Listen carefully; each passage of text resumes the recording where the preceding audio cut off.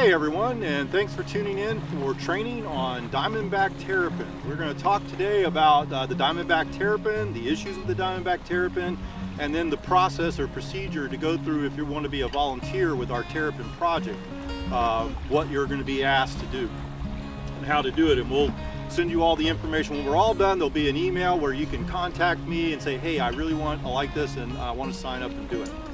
So I'm Rick O'Connor. I'm with the Escambia County Extension Office. I'm the Sea Grant agent there, and one of the animals we are monitoring in our bay system is a small brackish water turtle called a terrapin. And for most folks around here, they've never actually seen this thing before. They may or may not have heard of one. Anybody from Maryland certainly has. But folks down here may not have even heard of the animal terrapin. This is it. It's full grown. She's a female and she's full grown, so about the size of a Nerf football. That's as big as they get. It's the only resident brackish water turtle in the United States. We do have marine or sea turtles that like the open ocean, and the salinity's at 35 parts per thousand, and of course numerous kinds of turtles that will live in freshwater lakes, ponds, and rivers. But this is the only one who calls the bay or the estuary home. One of the things you'll notice about it is the skin is awfully light in color. Most turtles have very dark skin. If they have markings at all, the markings might be a white or a yellow, sometimes red. What you'll see with this turtle is that the skin is very, very white, almost a light gray blue color. And if it's got markings, this one has speckles all over her body. Sometimes you'll see black stripes. But this is the Diamondback Terrapin. And what she calls home is that area out there. That is the salt marsh, and that is where she likes to be.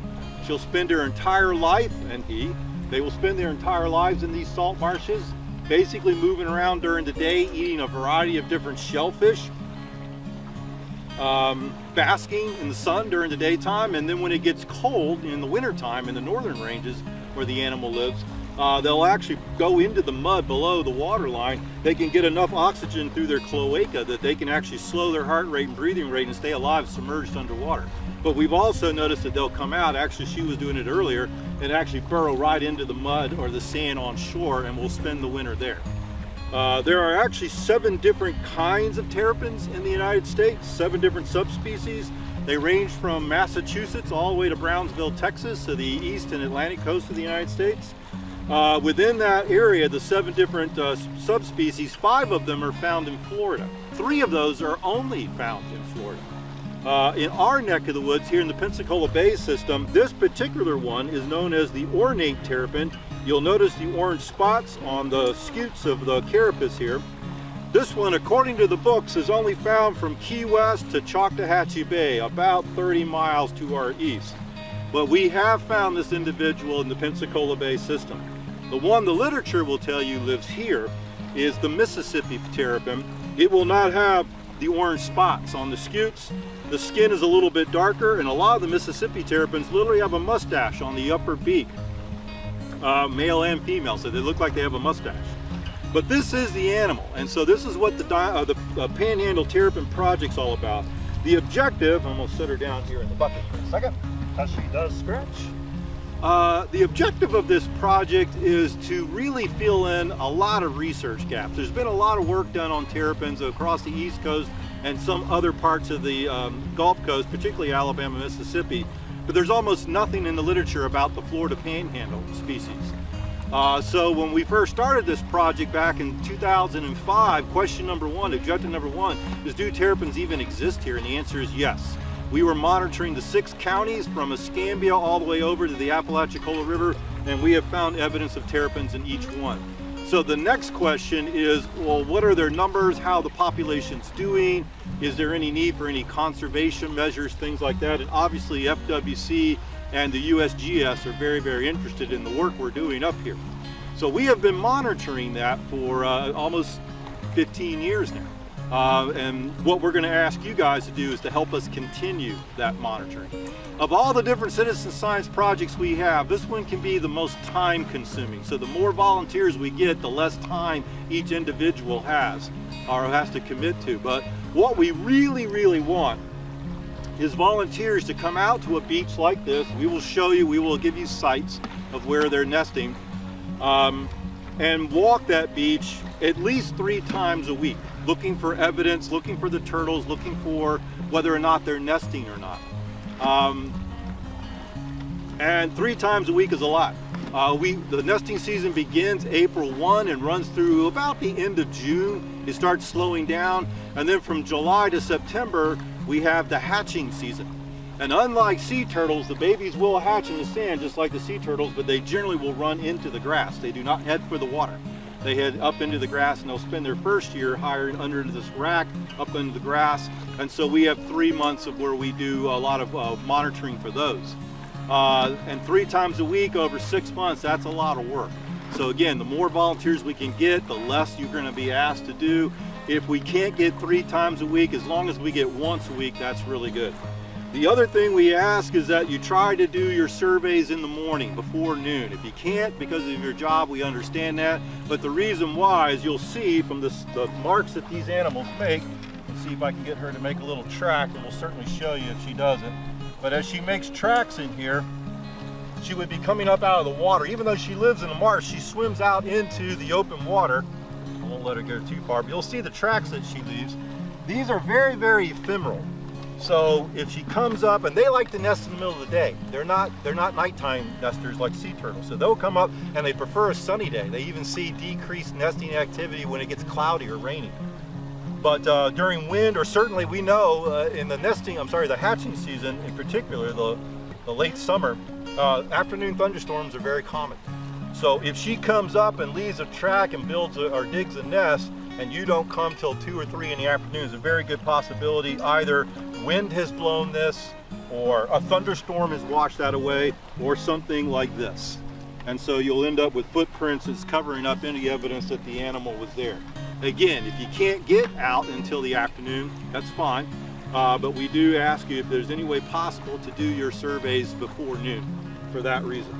And what you will do on your surveys, as far as what do I do if once I'm out here? Here's the beach. And again, like I said, they live in the marsh. They will breed in March. The fertilized females will then work their way out of the marsh through a creek or something into the open sound or lagoon and approach the beach from the open water side. It's kind of interesting why they don't just come out of the marsh, but they rarely do that. So they'll come up on the open water side, they'll cross this open sand, leaving hopefully a track. That's how you're going to find them. They'll cross this sand through this grass and try to get to a high point that they know the tide isn't going to reach. And what we have found here in the Northern Gulf is that they like these bushes right here. That's Baccharis and Yopon. They seem to like to go towards the bushes. We actually have some nesting near palm trees. So they tend to go across the sand. Sometimes they'll do open sand or grassy areas like this, but more often than not, we find they select a shrub. They will dig a hole, lay about 10 eggs, that's average, and then she'll cover them up and return. And so what you'll see is that she'll come up, make a burial, and then come back at a different point. So it makes sort of like 2 sides of a triangle, and that apex is usually where the eggs are going to be located. So you're going to be looking for the tracks on our data sheet. Yes, I saw tracks. How many tracks did I see? You're going to go up to these spots and see if you can find. We're not asking you to dig up the eggs. You can put your hand down there if you feel them to say yes, eggs are present. Please do not dig the eggs up. And a lot of times, about 90% of the time actually, the raccoons will dig them up. So you'll go up there and you'll find eggshells laying around. And there'll be a picture of that on this video. So you'll see what those look like. So a lot of times they'll find that. And we call that a depredated nest. On the data sheet it will say that how many nests did you find and how many D nests or D dash nests. That's depredated nests. That's a nest that a raccoon has dug up. So we do find those, and you'll record that on the data sheet. So we want to know how many tracks did you see, how many depredated nests, how many actual nests. You're going to walk this beach for however long you're assigned to. And then when you're all done, what we ask you to do is, because there might be another volunteer following you later in the week, is to put some sort of mark or cover up that track so they don't count it also.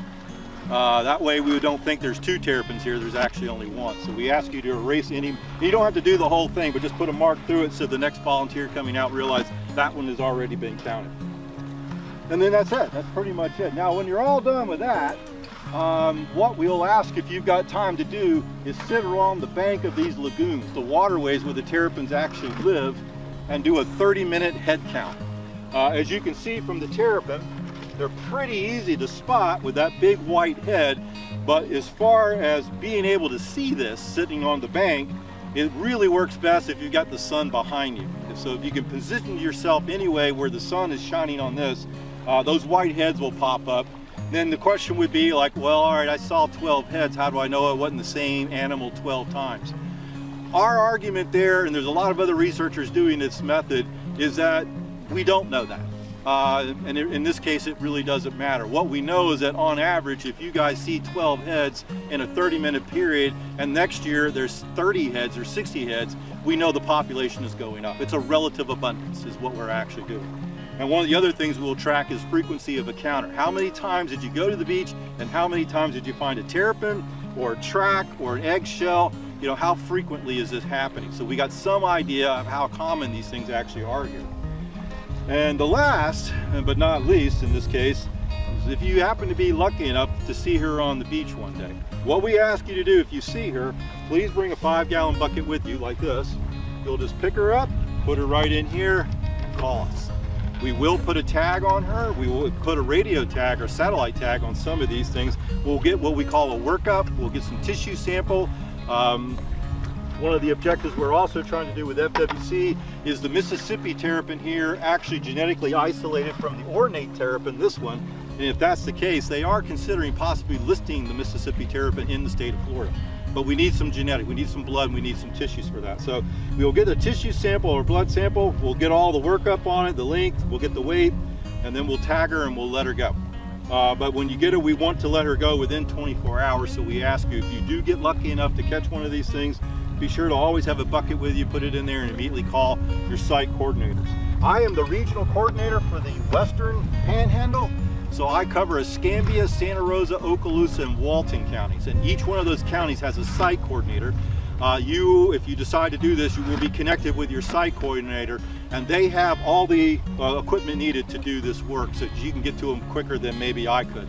But please contact me as well. I'll get there as fast as I can. If you're watching this from the Eastern Panhandle, Bay, Gulf, and Franklin County, your regional coordinator over there is Dan Catazon with USGS, and we will give you his information. So that is what the Terrapin Project is all about, the Panhandle Terrapin Project. And if you feel like you would like to volunteer and help us out on this, my email is on the screen. Please call me and we'll go from there.